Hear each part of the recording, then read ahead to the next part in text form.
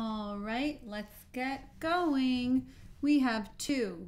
We have x to the third. We have y to the negative third, and we have negative second power being applied to all of that.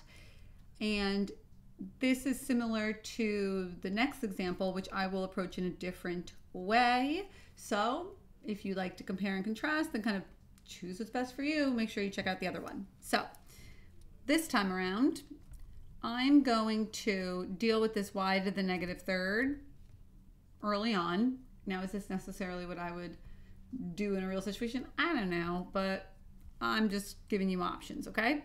So if that comes down to the bottom, it's now y to the third. What did stay on top? The 2, which again, it's 2 to the 1.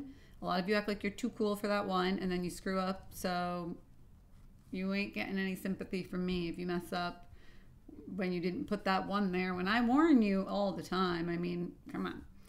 And this whole guy over here is to the negative second power. Now, I don't know why that's happening, sorry. Okay, so next up, this would be more ideal if that power right here were positive, but it's negative, so I may have normally wanted to approach something like this in the method I'm going to do for number 34. So just keep that in mind, okay? So from here, 2 to the first to the negative second, that's 2 to the negative second. Multiply your powers. That 2, the base of 2 does not multiply with the negative 2. No, no, no, no. And this does not become negative. Also, no, no, no, no, no.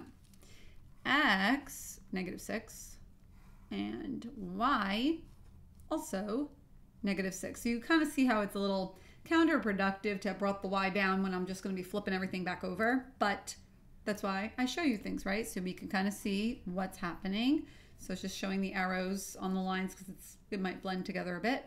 So from here, what would I see? Well, my new numerator is y to the 6th. My new denominator is 2 to the second. Stop trying to be a hero and evaluate 2 to the negative second and move it at the same time. Like, relax. And x to the 6th. Okay, and how does that finish up, you ask? Final thing, y to the 6th can stay. 2 to the second should be evaluated. It's nothing that hard. And x to the 6th is right there. The 6's don't reduce, nothing else changes. Lovely, beautiful, amazing, very good. All right, so hope you get the same thing. Want to see a different way to approach one like this? Please check out the next video, number 34, which is on the screen. And look at the playlist if you need to hand select the videos you want to watch on a case-by-case basis. So good luck.